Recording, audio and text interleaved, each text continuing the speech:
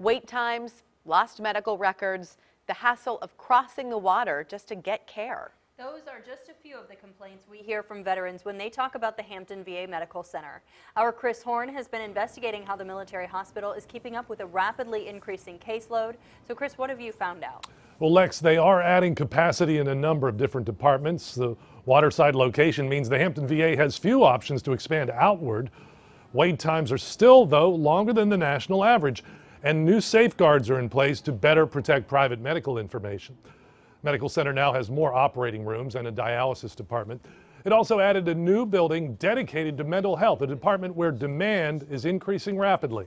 But some vets still have a hard time getting in. We're able to provide a spectrum of care for those who are battling depression, all the way through PTSD and inpatient mental health as well. My next appointment is next year. My last appointment was see that July? Okay. That don't make no sense. The Choice program helped that vet get care from a private provider. I'll update you on that program. Plus, a major satellite hospital on the south side remains on the drawing board, but for how much longer? We look at the progress and the problems for the Hampton VA. My special report airs tonight on Wavy News 10 at 6.